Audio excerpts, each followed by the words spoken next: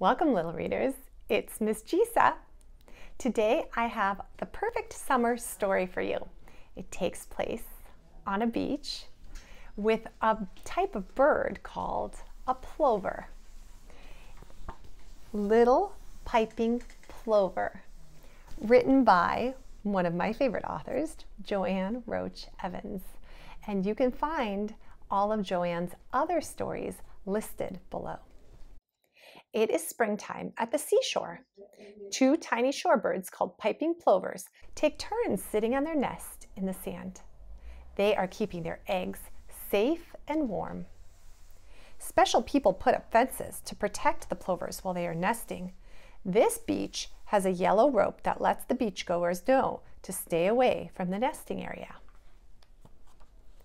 2 weeks go by and the plover parents watch over the eggs. As the day gets warmer, lots of people come to the beach to play and rest.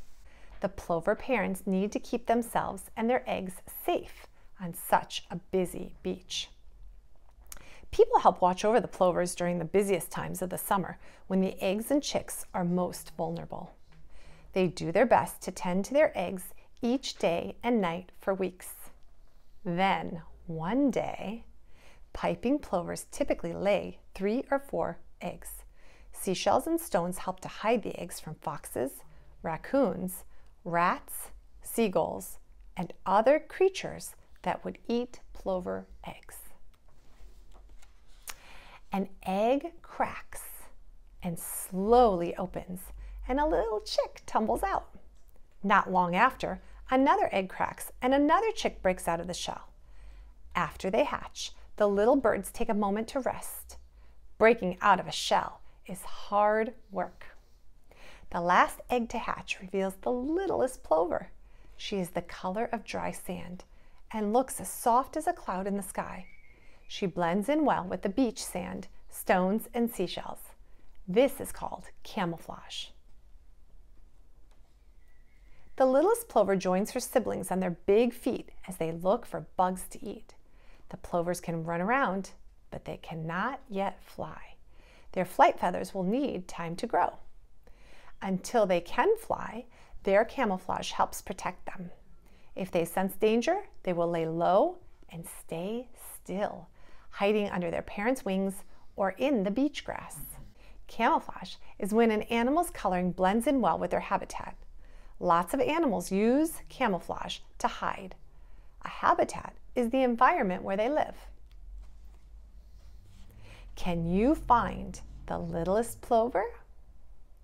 Can you find her mama hiding too?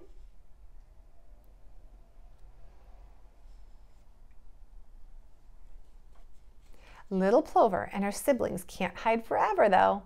They will need to get down to the water's edge to eat. But my, what a busy beach. They may have to run around coolers, umbrellas, blankets, and chairs. Littlest plover might even need to dodge a big beach ball.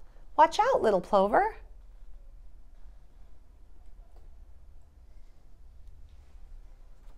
Little plover and her siblings are hungry and they must eat. They run down to the shoreline to search for food in the seaweed and wet sand. It's not easy, but it's worth it to find a tasty treat. They need to eat well and grow strong. Piping plovers eat marine worms, bugs, little crabs, and beach hoppers.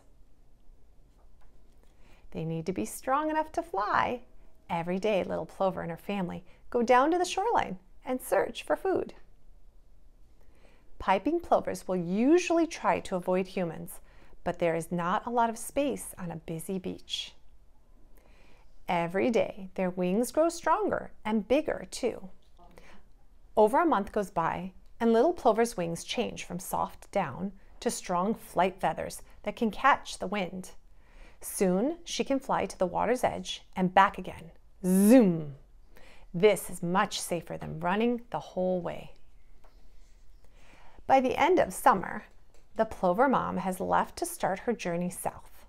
Father plover will stay around a little longer to watch over the chicks. Soon, they will all have to fly south to warmer beaches for the winter. Will little plover know when to go? Is she ready to fly off on her own? She will know when it is time to fly south. She will sense it in the wind and she will take flight. Little Plover has learned a lot over the summer.